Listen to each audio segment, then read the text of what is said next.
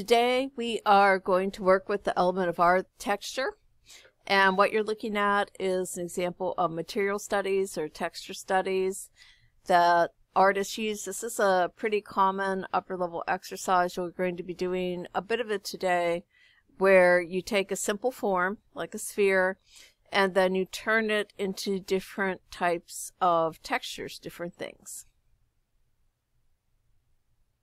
So what is texture? Texture is the way something feels or appears to feel. There's actual, acquired, and visual. It relies on your sense of touch, the nervous system. And your nervous system is your brain and all of the nerves in your body. And that determines a few things with you. It determines your sensations, your movement, and your balance. Sensation is the feelings that you get, whether it's a strong feeling like pain, or whether it's something like being cold, or the sensation of the wind on your skin, or the way fabric feels on your skin.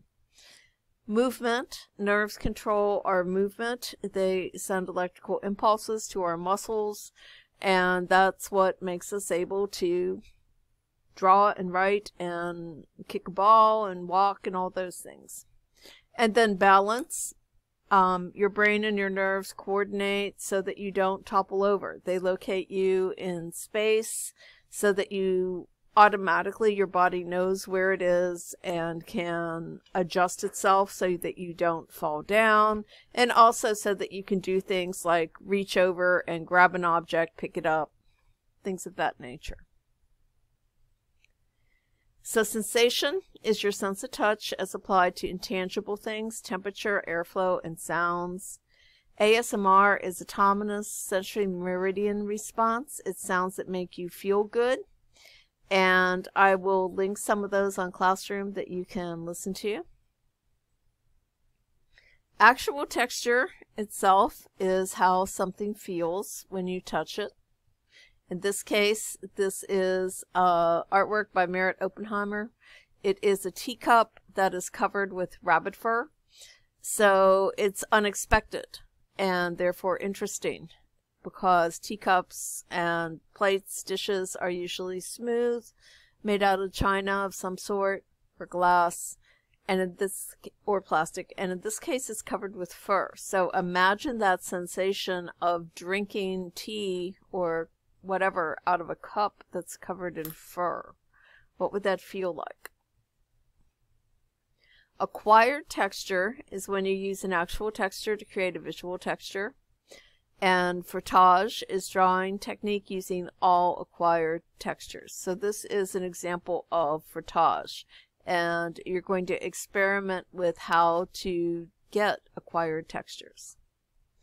So your first exercise for today is acquired texture. So you're going to need a crayon or a pencil, blank paper, either loose or in your sketchbook. And all you do is put your paper on top of a surface and rub the paper with the crayon or the pencil. And you get a required texture because it lifts up the texture. If you are here at school face to face, use either provided textures, if I have them on your desk, or items around you. Think about things like your cell phone, your backpack, the bottom of your shoes, the wood on your desk, underneath your desk, your chair. At home, you can use anything at all that leaves an impression. And a lot of people on the right, what you see is an image of them using and collecting acquired textures from gravestones.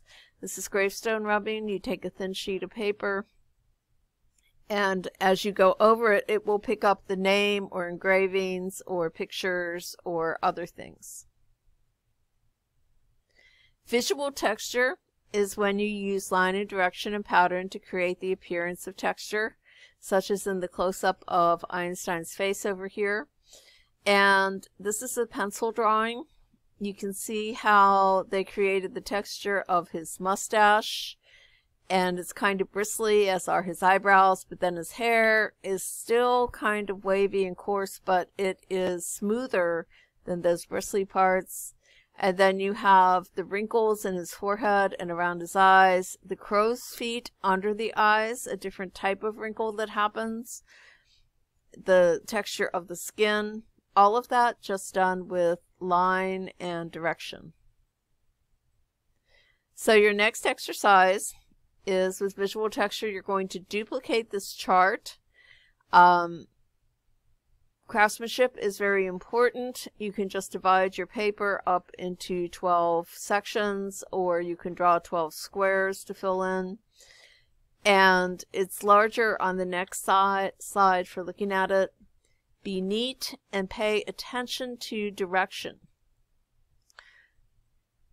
because they create different things. And as you work, you can kind of see the different effects that they create, whether it is something like thatch or some sort of fur curled, scales, stones.